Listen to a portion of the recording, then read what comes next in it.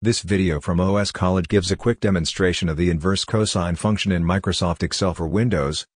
The function also will work in LibreOffice, Google Sheets and Microsoft Excel for Mac or the online version when it is written the same way. In cell I-18 of this Excel worksheet is the cosine. Let's put the inverse cosine in column A. Click on cell A1. Then click in the formula bar.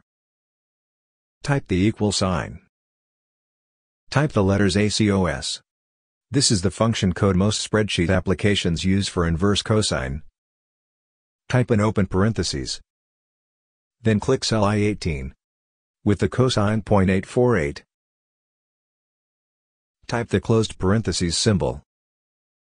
Press return or enter on the keyboard. The inverse cosine of 0.848. 0.556 now appears in cell A1. In cell A2 let's show the inverse cosine of -1. Type the equal sign in the formula bar. Type ACOS.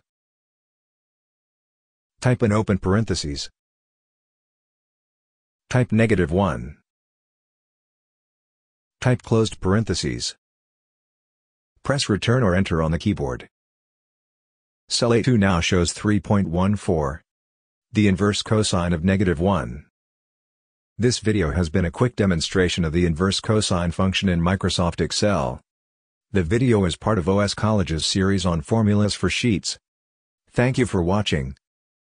There are more videos in the playlist on this channel or social media page. Visit the OS College website to learn more about Microsoft Office and how it compares to other Office suites, and how other suites handle its documents. Links are in the description for this video.